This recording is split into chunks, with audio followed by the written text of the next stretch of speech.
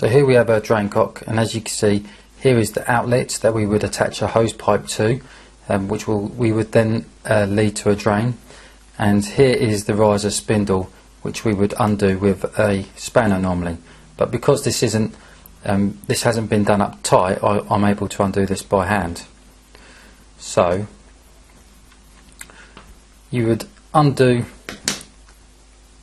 the riser spindle like so, and eventually it would stop. And then what happens is the riser spindle lifts up a washer, which then allows the water to flow out the outlets through the hose pipe.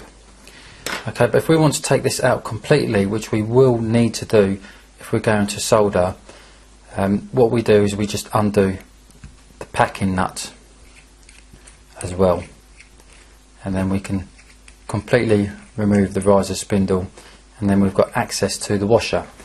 Now the reason why we want to remove this when we're soldering is because the heat will actually melt the washer here. So we would leave that to one side, do the soldering, and then once this is cooled, pull it back together again. Sometimes when you drain down a system and you fill it back up again, sometimes this outlet will constantly drip.